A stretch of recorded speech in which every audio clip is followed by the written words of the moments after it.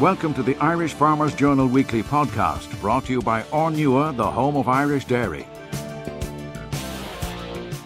Hello, Patrick Donoghue here, news editor with the Irish Farmers Journal. Following his election last week, IFA President Joe Healy gave his inaugural speech to the Association's AGM in Dublin this Wednesday. Here are the priorities he set out for himself and the IFA. Members have been let down by failures in transparency, governance and decision making. Farmers need a strong IFA to fight for viable farm incomes. We must resolve the structural failures that eventually led to the events of the recent months. Trust, transparency and credibility has to be at the heart of the IFA going forward. With the farm income challenge in every sector, farmers need a strong and adequately supported IFA to fight their cause. The Lucy report outlined a number of recommendations. IFA governance will be strengthened. Transparency will be maximised. Our full financial accounts will be placed before the AGM every year and put on the IFA website for all members. The Remuneration Committee will set the payment levels for the President and new Director General, and these will be made public. Neither the President nor the Director General will sit on that committee. I will start the process for the appointment of a new Director General and a review of the levy immediately. I am taking two initiatives to strengthen representation, and I acknowledge what has been said here already in relation to other committees, and these will be also reviewed. But I propose to re-establish the National Animal Health Committee with a broad brief to cover all areas of animal health and welfare. All counties will be represented and the chairman will have a full seat on council. I also propose to set up a national committee combining Hill and all other designated areas, with this chairman also having a full seat on National Council. IFA will continue to push for stronger legislation to include an independent ombudsman and a ban on below-cost selling. In Brussels, the Irish Government must support the Commission proposal that all large multinationals, including retailers and processors, will be obliged to publish their profits in each member state. On costs and inputs, high inputs are also a major problem. The cartel on fertiliser prices and the stranglehold of the banks on interest rates has to be broken. Delivering direct payments on time is critically important. While acknowledging that most payments have been delivered within the deadlines over the past year, there were some unacceptable delays, adding huge pressure on farmers. Delays will not be tolerated this year.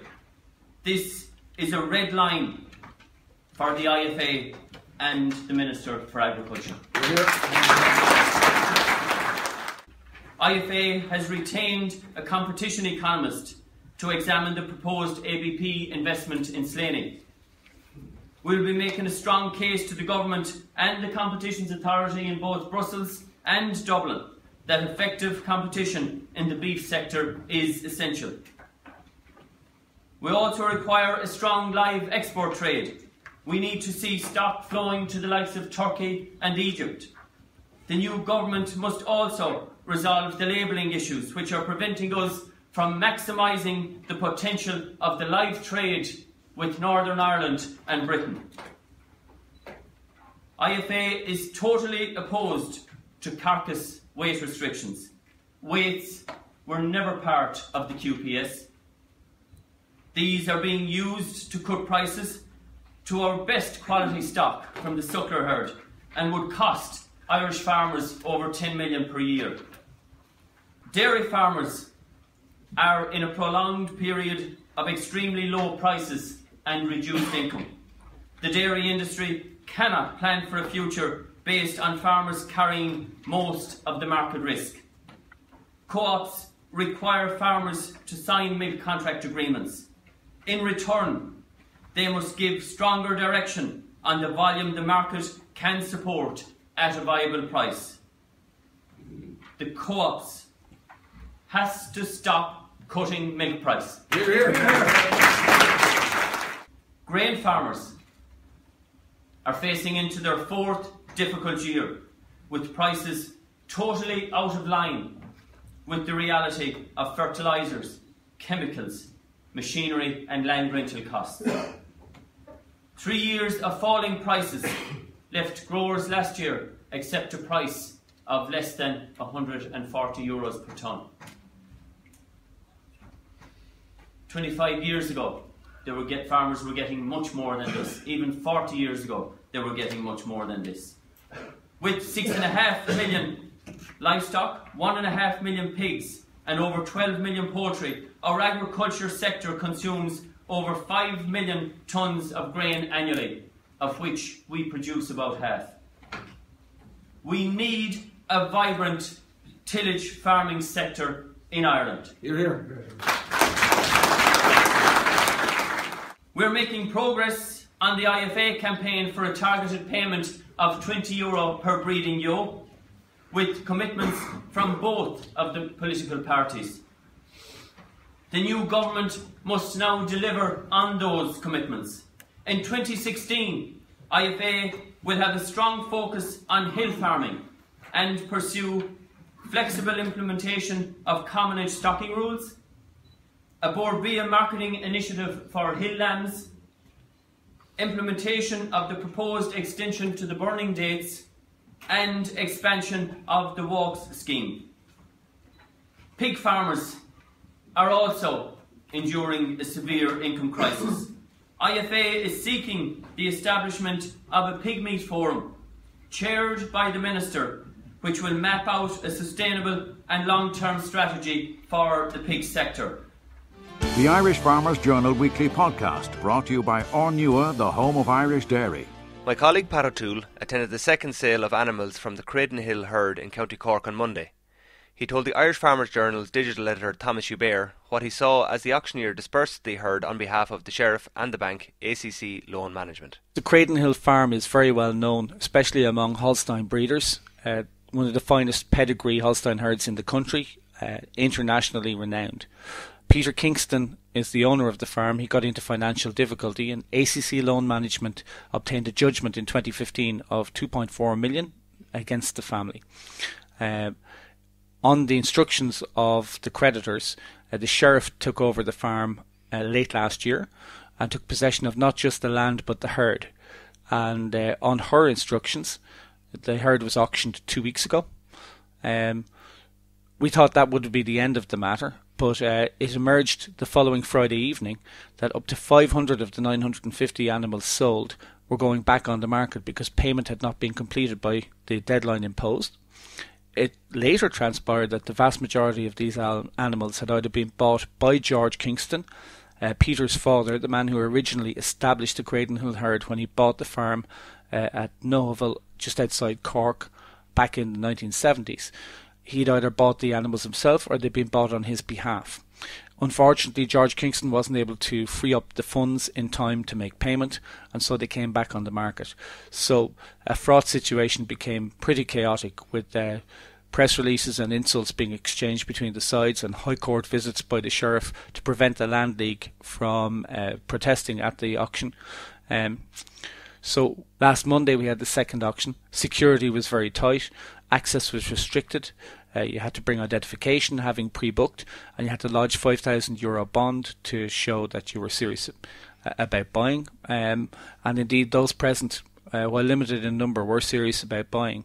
There was about 40 people present on the day. Once you got inside, the atmosphere was quite businesslike. You couldn't call it normal. It was surreal to be in the yard of George Kingston and Peter Kingston while their life's work was being stripped away and dispersed around the country and indeed abroad.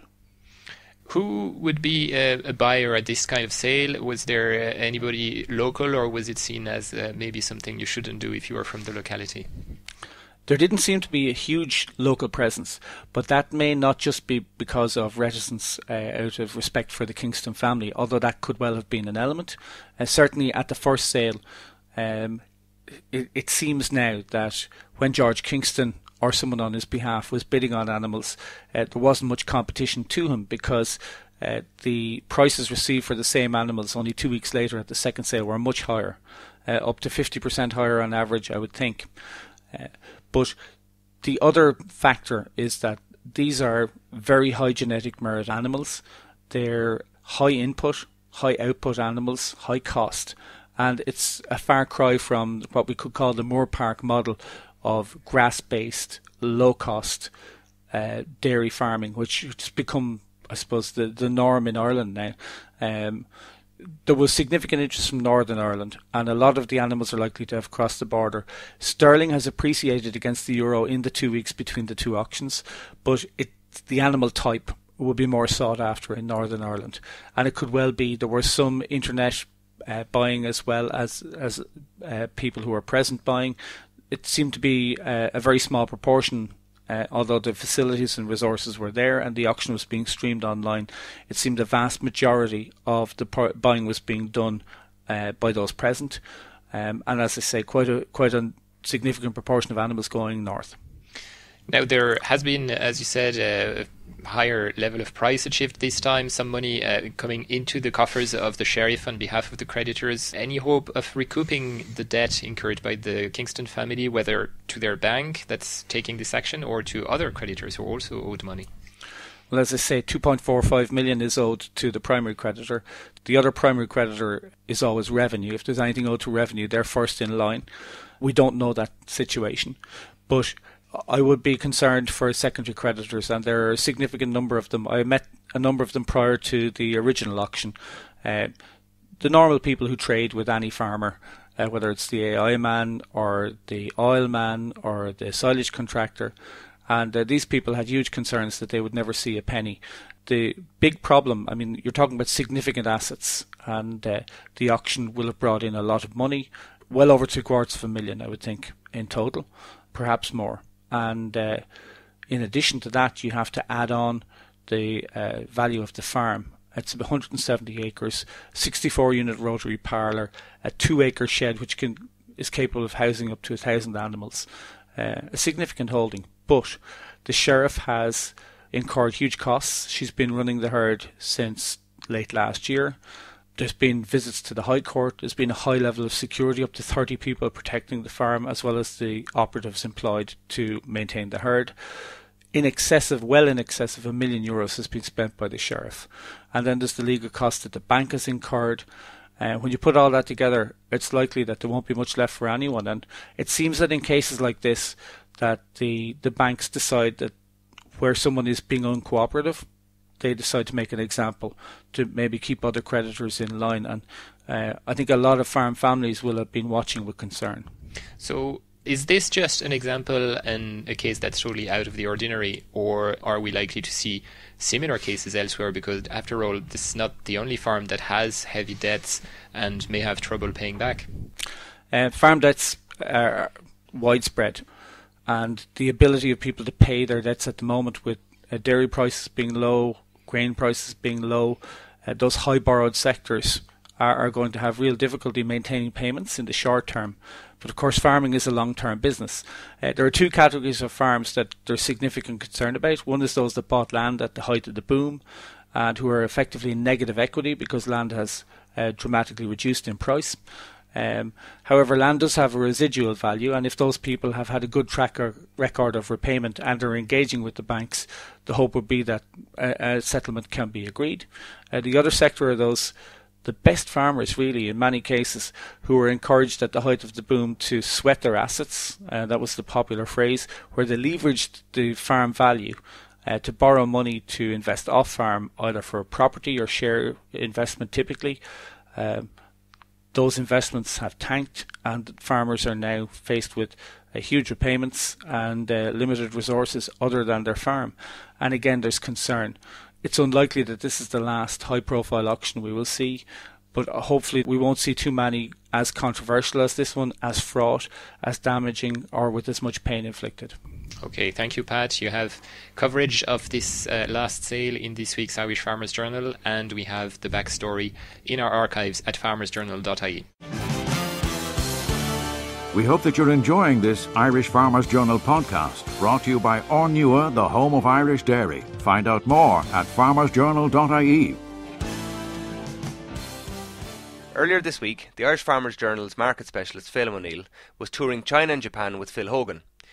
He asked the European Agriculture Commissioner what he had achieved during the visit and what farmers could expect from the trade mission. Well, speaking to the companies that have been in Japan and China, they have done business, and we have provided an opportunity for business-to-business meetings to help companies in the way that we do under our promotion schemes to unlock the potential for many commodity areas. And business executives that I've been speaking to in the last few days seem to be very happy with the context they've made, but also they're doing business, which is great.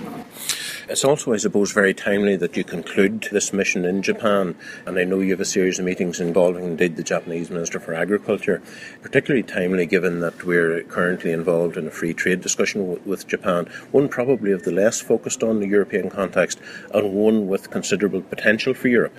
Yes, I'm giving a lot of priority to the agricultural dimension of the EU-Japan Free Trade Agreement. It's where we have great opportunity to open new markets for our commodity areas, particularly in the ones that are under pressure, like dairy products and pig meat products. So we have been having good interaction with the Japanese ministers and Japanese businesses.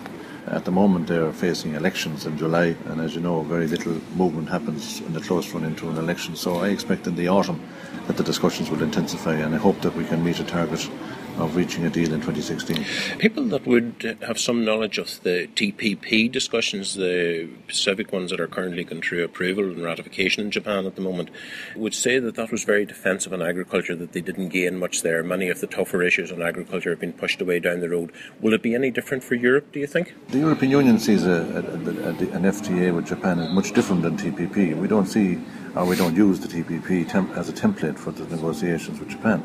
We have a lot more we can offer in terms of non-agricultural commodities for the Japanese companies, but equally in return for that we feel that we have high quality food products and we have opportunities in so many commodity areas that where the Japanese consumer are in deficit, particularly along the commodity areas of dairy, beef and pork. Okay, so you think that Europe can actually offer Japan more on industrial type goods there, and there's something of an opportunity for agriculture that didn't really exist in TPP?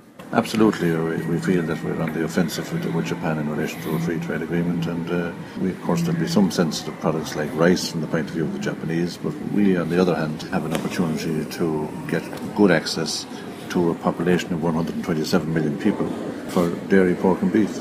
The other two trade agreements that are very much in focus in Europe in the moment and are scaring the life out of Irish farmers is the possibility of a trade deal with Mercosur, where we basically in Europe feel in the agricultural industry there's nothing to be gained, and TTIP with the United States.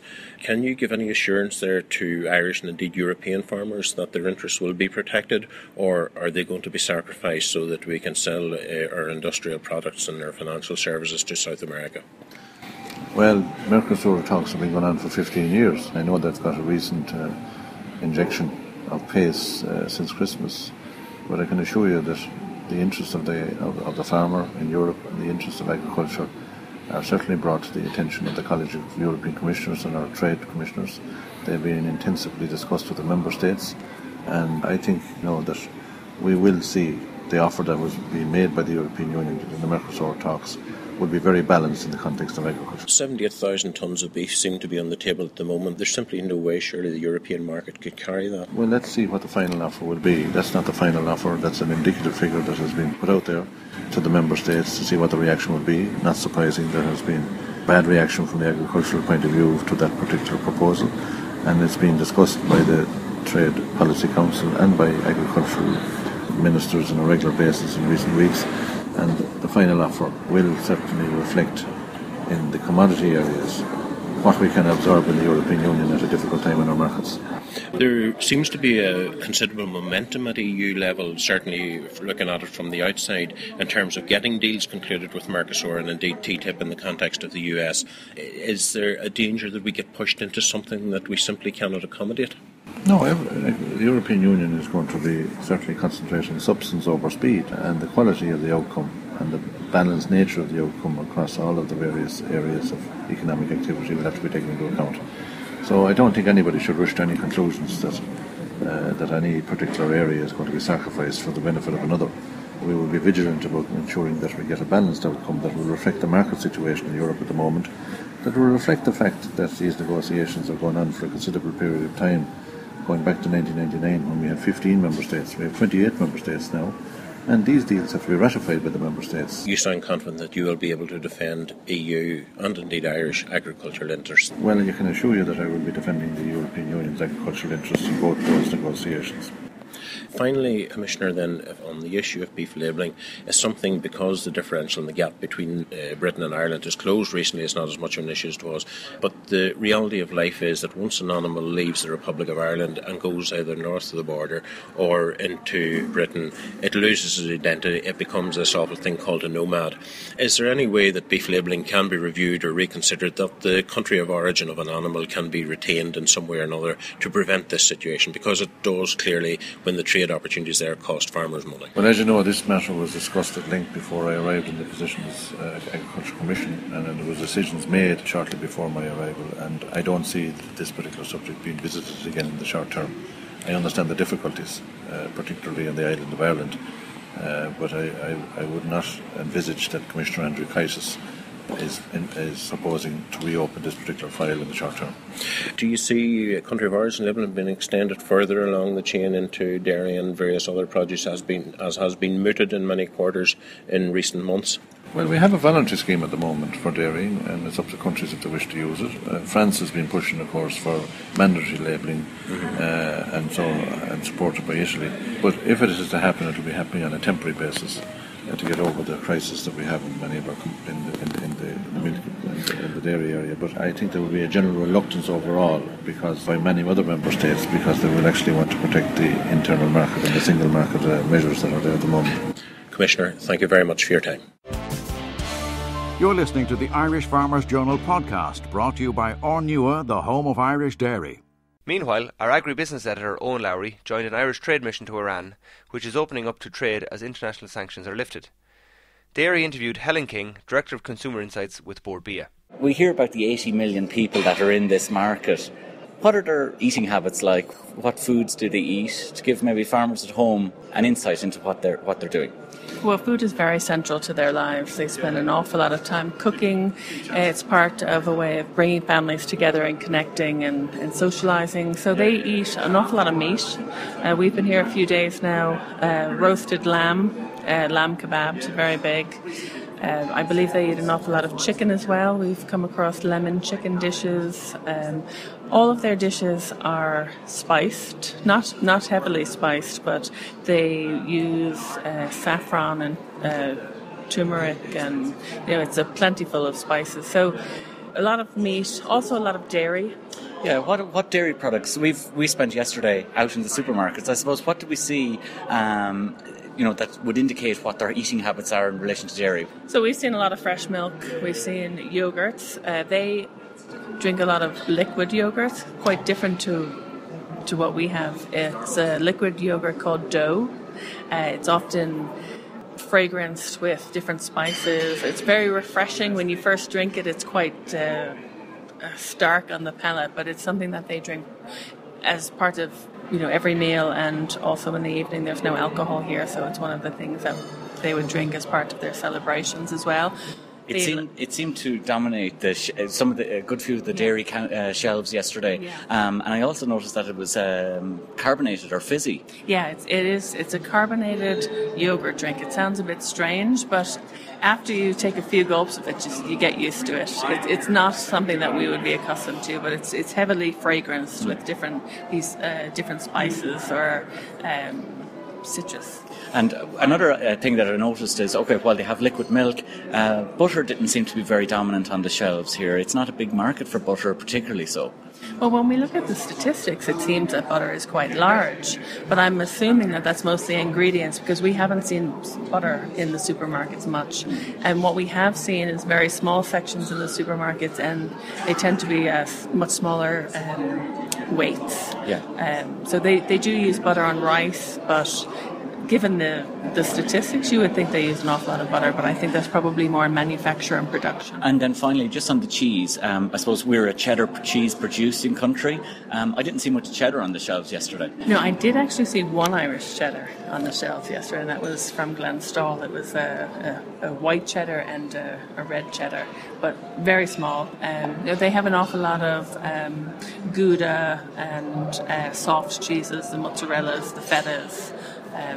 A little bit different to what we would be accustomed to. So again, the real opportunity, I suppose, is for some of the more artisan producers and the cheese market initially, and maybe some of the bigger producers to supply into the dairy ingredient sector here, because I believe that it has a strong manufacturing footprint here. The indigenous food producers are strong. Again, we see a lot of strong food brands. So I suppose that's an opportunity for Irish dairy ingredient companies or processors. Yeah, absolutely. There should be a good opportunity here. And when everything that we've eaten tends to be heavily covered in cheese as well. So they use an awful lot of cheese in their ingredients. And then in the retail side, while it's different cheese, or perhaps, as you say, an opportunity for the blue cheeses or artisan cheeses that are somewhat different for this market. And do they eat the same set of meals, breakfast, dinner, a lunch and a dinner in the evening, or have you seen any of your research? I understand that they drink a lot of milk at their breakfast, yeah. And then they move to the yogurt type drinks for the beverage yeah. at lunch and dinner. And one of their breakfast dishes is quite unusual. It's a boiled sheep's head or cow's head. It's a stew and it takes hours to cook. It's not something that in modern Tehran or maybe more so in the regional areas they're doing it, but it's something that you would find in the bazaars, the food markets and the bazaars. They do take a lot of pride in their cooking. Certainly outside of the urban areas, women would get up at 5 a.m. or 6 a.m. and start cooking for their midday meal, which is their big meal. So outside of the cities, there's still a siesta type tradition where shops close during the midday, during the heat. People go home, they have their large midday meal, and then they would perhaps take a nap and then go back to work in the evening. So, food is a big part of that culture. Well, look, thanks very much, Helen, for speaking with me. I believe now you're going to investigate the food markets on the streets of Tehran. The Irish Farmers Journal weekly podcast, brought to you by Ornua, the home of Irish dairy. Back home, it's now clear that children are a key part in the campaign for farm safety. The Health and Safety Authority recognised this on Wednesday with an award ceremony for the best school projects promoting safety on farms. My colleague Amy McShane was there, and she met the overall winner, Shane Farley from Bailaborough Community School in County Cavan. Shane, congratulations. Tell me a wee bit about your entry. Thanks, and it's a maze game. You play as a farmer and you have to get to his house at the end of every level, and every level a new danger or obstacle gets added. In between these levels there's a slide which describes these dangers and obstacles, and they tell you how to avoid them, and they have percentages like fatalities or injuries. It just helps you learn every level you play, and there's new characteristics of every level. The last level is a timer. It helps you learn. It's good for nearly all age groups. And making a game, an interactive game, must be quite difficult. Yeah, it was hard to get it exactly the way I wanted it. There were still some little minor issues that I couldn't really fix, but didn't really affect gameplay at all. And you're from a farm yourself, so do you think that made you understand better the importance of farm safety? Yeah, my father, he is mad into farm safety. He doesn't do anything unless everything is properly safe. He helped me with all of the safety issues, and he told me stories about people who didn't make sure they were safe. I got a lot of inspiration for the game from that. In terms of statistics, farms is one of the most dangerous workplaces. How important is it to get the message out there of farm safety? Well, it's nearly vitally important. The amount of people that die on farms is unnecessary. We should be able to get this information, and everybody should be listening to it. They should be taking in the advice that has been given to them constantly in like ads or TV or radio. They should be acknowledging this information, and we need to get that information everywhere so there will be no more unnecessary deaths or injuries. Shane, thank you very much. And now I'm joined with Pat Griffith, who was head of the judging panel for the awards. Pat, Chin Farley won in the end. Why did you go for him? Well, I think it was probably the most creative of them all, and it really gets kids involved with farm safety. They have to go into the game and actually go through a maze and avoid the risks that are often seen on a farm, such as moving machinery and livestock. So it absolutely hit all the buttons. I think it can be developed, and I think we can use it, and going forward it could be a huge resource for us to try to sell the message to kids. So that's really why he won it. It's really, really a creative development. And for the relevance to farm safety specialist section, sure chance it won it. That can be the attitude. Yeah, the catchphrase, sure chance it, I think is probably something that many farmers say on a daily basis. And on that basis, we really wanted to put it out there and try to change that approach, where farmers will actually decide not to chance it, will take a step back, even for a moment, and decide to do something different that might protect themselves or their families. And it really was a very, very catchy line. We had to use it, and I think we will be using it in the future. Pat, thank you very much. We hope that you're enjoying this Irish Farmers Journal podcast, brought to you by Ornua, the home of Irish dairy. Find out more at farmersjournal.ie.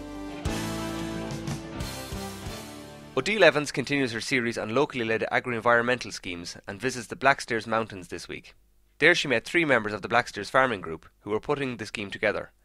Coordinator Helena Fitzgerald, Chairman Martin Shannon and Vice Chairman Thomas McCarthy. Initially it started by Blackstairs farmers and people from the Blackstairs attending a number of conferences and events to try and learn a bit more about locally led approach, but also to understand a bit more about how uplands and upland farming is viewed. And I suppose that led us to high nature value farming.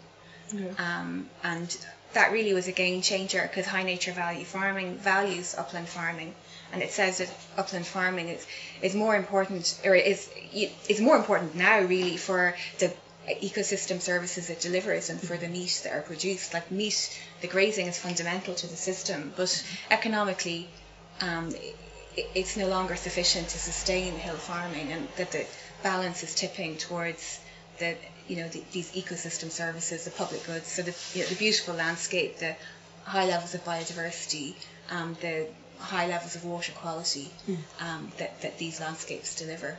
There's been a 50% reduction in the number of farm holders under the age of 44 in the Blackstairs area since 1991. What do you think has driven that?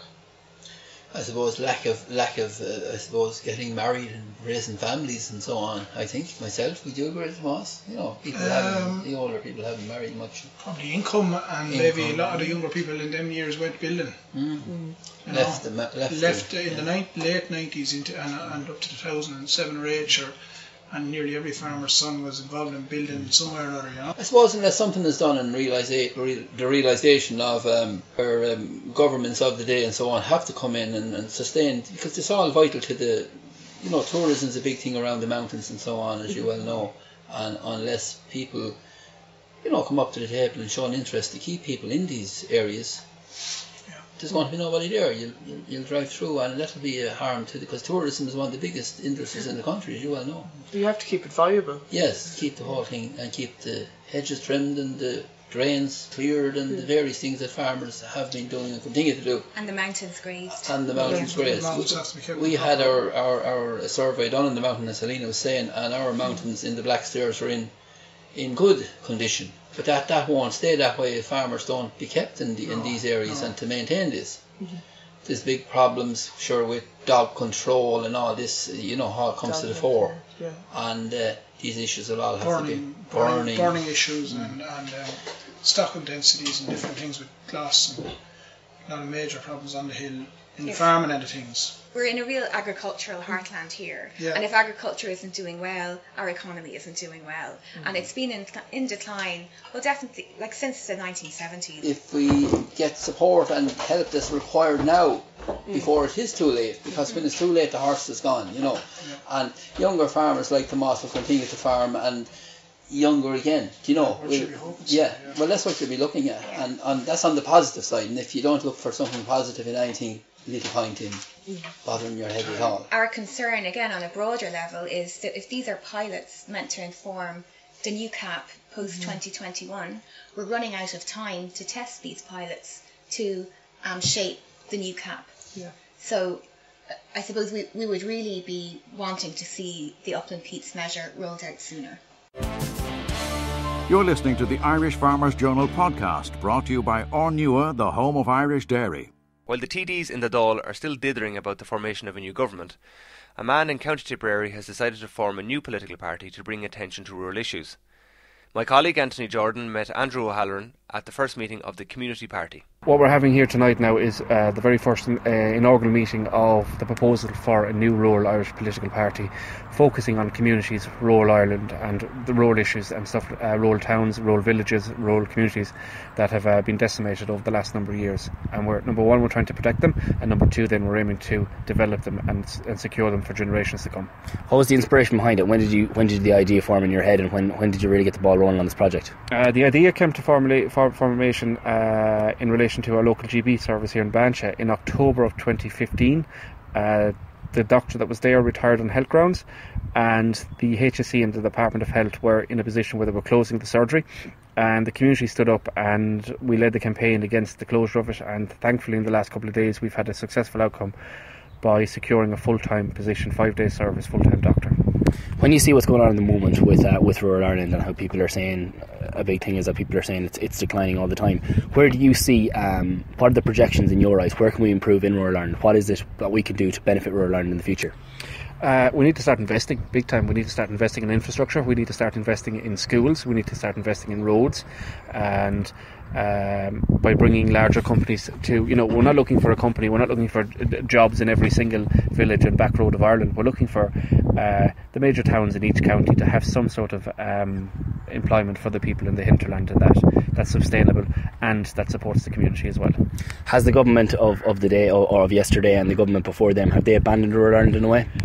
Clearly they have, because Fine Gael's message going forward for the last election was let's keep the recovery going. Those outside of the M50 in Dublin did not see any recovery, so they admitted that themselves, that was a wrong tagline to use for their campaign. Rural Ireland has been left in the wilderness, has been left behind, and I think it's time now that something was done before it's too late. Would it be fair to say maybe that the fact that Ireland was going through a recession in 2011, how things maybe were very poor in Ireland around that time, that it was important to stimulate the core of the economy, that being Dublin, before we were to stimulate the rural parts of the economy? They looked at it from that point of view, but recovery must be equal. Everyone in the country, the recession affected every corner of Ireland, and every person in every corner of Ireland was there for when the banks needed bailing out. Every person bailed the banks out, but when it came to the actual recovery and the government's focus, they completely forgot about rural Ireland, and they focused, as you said, on Dublin, and that was it. In terms of the future of the Irish Community Party, where do you see it? Where do you see it going? Where is the projections in the next few months? Well, growth is the first thing, is to get the message out that we are in existence and what we're about. We're going to form a core of people who are very dedicated to it. Therefore, from there, then we're going to take it. We're going to sit down and we're going to look at policies and put policies in place that we feel we're not going to do short term. We're going to do long term. We're going to aim then for local elections in 3 years' time. So we're going to identify people in particular areas that are interested in running under the heading of our community role party, and we will then bring them on board and build it from there. And hopefully within a couple of years we'll have a number of councillors, sitting councillors, and hopefully we may recruit a few that are independent at the moment. The Irish Farmers Journal weekly podcast, brought to you by Ornua, the home of Irish dairy. Finally, if you were among the 100,000 people who rushed to get health insurance to beat the lifetime community rating charge just 1 year ago, your policy is now up for renewal.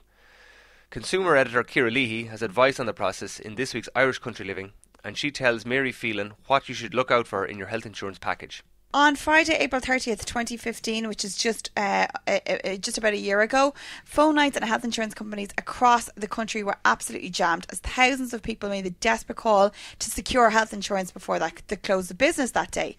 If they had left it even one more day, if they had left it until May 1st and they were over the age of 35, they would be faced with loadings on their premium due to this lifetime community rating. And the level of loading depends on your age, but the older you are, basically, the more you are going to pay. We're a year later, which means that all those people that were ringing those phone lines are up for renewal this weekend. So it is a very timely article. And how many actually signed up ahead of that deadline? About 100,000 people actually signed up for health insurance last year ahead of this deadline. Now, it's interesting. About half of them, about 50,000 people, opted for good quality plans. I suppose many of those people might have been older people that said, look, we did well for ourselves, not having health insurance for so long. Now we're buying in. We might as well get a good package. The remaining 50,000 people opted for lower level plans. Now, about half of those people did so because of financial limitations. They just wanted to get the minimum level of cover, get on that health insurance ladder, and that was fine. That's what they selected. The other half, about 25,000 people, selected those plans in haste. These are the people who last year were left to the last minute, who couldn't get through because the phone lines were so jammed. They just went online, got the cheapest plan, but never actually really did a review of, or even get good advice on it. And there's a good chance, Mary, that they actually have no idea what they bought. Now that this weekend is here and it's up for renewal, this is what this article is about. It's about telling these people, it's important to really look at what's involved, or what's included in your health insurance package. But for the most part, they chose the cheapest plans. So, I mean, from their point of view, that's a good thing. But what do you see as the main problems with not doing their proper research? There's nothing wrong with going with the cheapest plan if you know what you're getting into. That's absolutely fine. But I suppose it is good to point out that the cheapest plan isn't necessarily the best value plan. These plans really only covered the bare minimum. They've been stripped bare, really, and just about meet the regulatory requirements. So we're talking about no private hospital care, for example, minimum maternity benefits, no private MRI cover, and, trying to get money back on routine visits, forget about them. They're not even a factor in it. As I said, if you bought this cover and you know all that, that's fine. You know where you stand.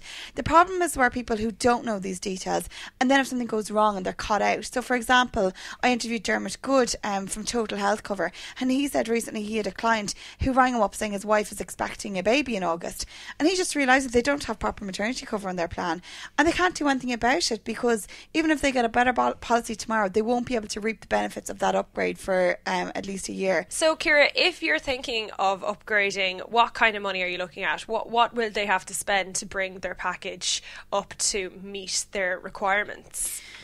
So, Mary, if you were to look at prices, okay, you're going to be spending, for an entry-level plan, you're going to be spending about $450 a year per adult, about €1,050 for a family. Compare that to going for a mid-level plan. For an adult, it's going to cost you about €850. A family, you're looking at about €1,900 What's the difference? You're going to get access to all public and private hospitals. I mean, some even cover major heart surgeries in the high-tech hospitals such as Blackrock Clinic and Mater Private. If you want to go up again, you're looking at about €1,200 per adult, and that's where you're going to get cover for routine medical expenses such as GP, physiotherapy, dentist fees, etc. As I said at the very start, it's up to you what you pay. And obviously some people can't afford to pay €1,200 a year per adult. But it's very important to look at what's covered under your entry-level plan versus what's covered by going up a few €100. It could be really worth your while in regards to value for money. Thanks very much for that, Ciara. Lots of great advice there. And for people who want more details, you'll find it in this week's Irish Country Living in the Farmers Journal. The Irish Farmers Journal podcast, online at farmersjournal.ie, on the Irish Farmers Journal app and on iTunes every Thursday. Brought to you by Ornua, the home of Irish dairy.